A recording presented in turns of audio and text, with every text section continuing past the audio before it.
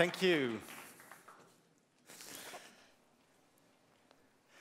This picture of mine was in Dutch national newspaper Trouw for 1 year ago, on the front page. And it was in an article about smartphone addiction. And a few months later, I was invited by TEDxBreda to give a talk, and right here I am. Very proud to be here, very happy. And preparing my talk, my coach and I discovered that my talk should not be about a guy standing over here, sending a message towards an audience sitting in the dark. But my talk should be about connecting. Connecting you all and inviting you all to talk to each other about our smartphone use. Because this smartphone problem is too big and there's no solution yet. I've read many books and I tried many things myself, but there's no solution yet. So I don't have an idea worth spreading yet, but I do have an idea worth trying, and that's what we're going to do right now. So we're going to do a sort of social experiment, and I guess you all like that. I hope so. Could you please all stand up?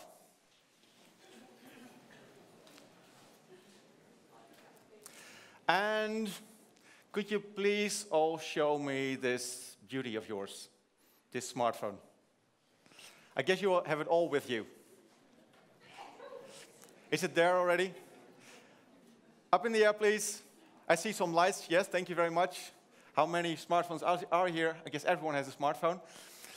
No, oh, woo, applause for you. Woo! So you can put them down and stay standing. And right now, I'm going to invite you to make couples, because we need each other for this exercise. So please pair up from this end to that end, from this end to that end in couples, in sets of 2. Just look at each other and form couples. Do it right now, please. Look at each other and keep looking at each other. All right, thank you. Keep looking at each other.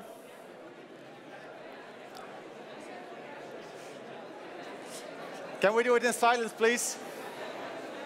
Sorry.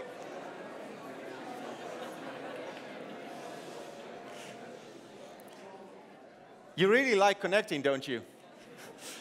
Are we all coupled? All right, great. Then we're going to do the next step. It's very easy, and it's safe. You won't get any harm of this. Listen very carefully. We are going to exchange our smartphones for a while. So, in a few seconds, you will just, without any talk, exchange your smartphones, and be sure you will get it back. So please do it quick, without talking. Are you ready? All right. You will get it back later on. Sit down for a while.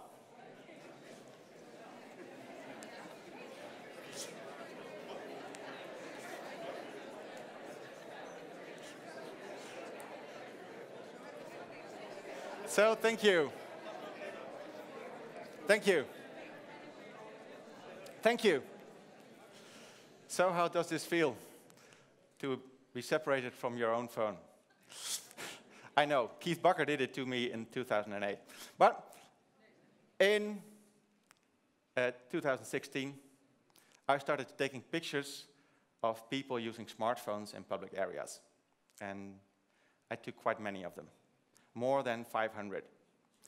And as you can see, I took them all from very up close, maybe 2, 3, 4 meters. And that's why I could not escape from talking to them. And we had pretty good conversations. And in these conversations, I learned one big thing. We are all addicted, or at least most of us. and me included. And I took many pictures, and I went to many places. And everywhere where I went, I saw the same faces. And after talking to all these people, and after talking to lots of experts and reading piles of books, I came to the core of what smartphones do to us. Professor Sherry Turkle of MIT calls it multi-living. Smartphones enable us to switch between lives. They make it possible to move from one life to another, from one world to another by just one click, and to another world and to another world. By simply one click, you can move from a very boring meeting with your boss to a very lively chat with your soccer friends on WhatsApp. Or with just one swipe, you can be together with your future girlfriend, and the next one, and the next one, and the next one. And of course, it seems great to be traveling with the speed of light, just with your smartphone, all over the world. But it also had its downsides, because if you're there and there and there, what remains over here? And since your short-term memory, your attention is only able to be at one place at a time, nothing remains over here. And when I took this picture, I realized that it was causing bigger problems than just a few traffic accidents. We are actually desocializing humanity. We are disconnecting our future. And I did many things to try to stop my addiction. I switched off all notifications. I switched off the colors of my screen. And I installed this app. It's called Moment, and it measures your daily use. And I started with more than 4 hours a day. And right now, you can see, it's about 44 minutes, less than 1 hour a day. But I have to be honest with you, I'm cheating. Because I moved my addictive behavior from my smartphone towards my laptop. And so I installed a site blocker. But again, I found a workaround, and I'm switching it off when I really need to feed my addiction. And I bought this one, a retro Nokia, prepaid, no functions, but I still need my iPhone to take a picture of it and to share it with the rest of the world. And I even sold my house in Groningen and decided to move to this phone-free zone in the middle of nature. And even that didn't work. No, just joking. But the whole problem is, this problem is too big. It is too big. If you're a human, you cannot solve it by yourself. It's a too big addiction. And this is why it is a bigger addiction than alcohol and drugs. It's everywhere. It has become a sort of multi-super tool. We can use it as a light bulb. We can use it as an agenda to communicate, to do our banking, to find our way, to find a date. We can do everything with it.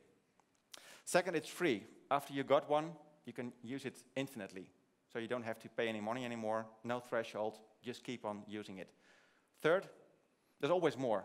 There's always more news, there's always more pictures on Reddit, there's always more movies on YouTube or Netflix. It's hyper-social. We keep pulling each other in. So if you decided to quit WhatsApp, there's always a friend who invites you back to one of these silly groups.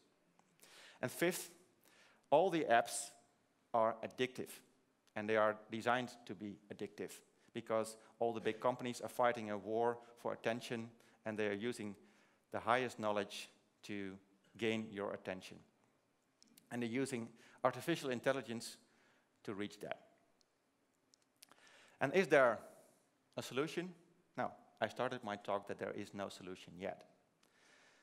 And since sharing is half of the solution, sharing the problem is half of the solution, That's what I'm inviting you to do.